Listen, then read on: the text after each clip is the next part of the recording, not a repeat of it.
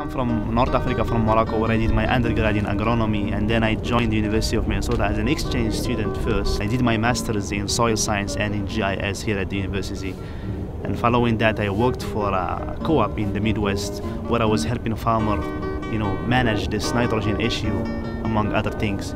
And that's where I became aware of how important it is to understand the variability within the field, because I have sampled hundreds of fields for farmers, and I've never seen a flat field that has the same potential. Whenever I look at those yield maps, I always see an area with high yield, an area with low yield.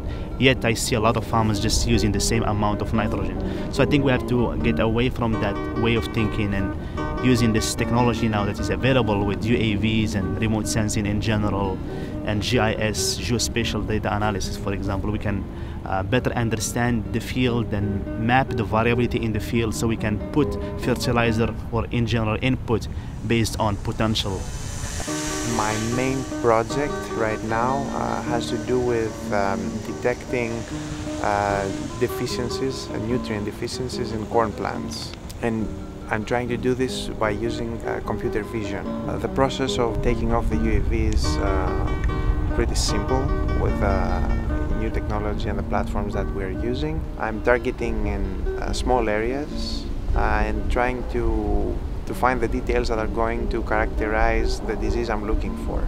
We are gathering high-resolution images that show the leaves of the plants in detail, so we can see the exact deficiency that we're looking for. We have developed an algorithm that processes the images we collect and is able to identify nitrogen deficiencies on the plants.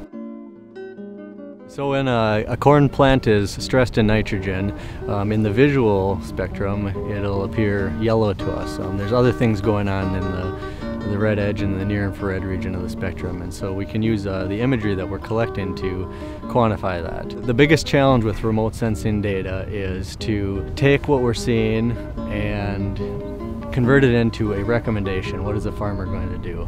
For every 100 pounds that are applied, it's only taken up and using 50 pounds.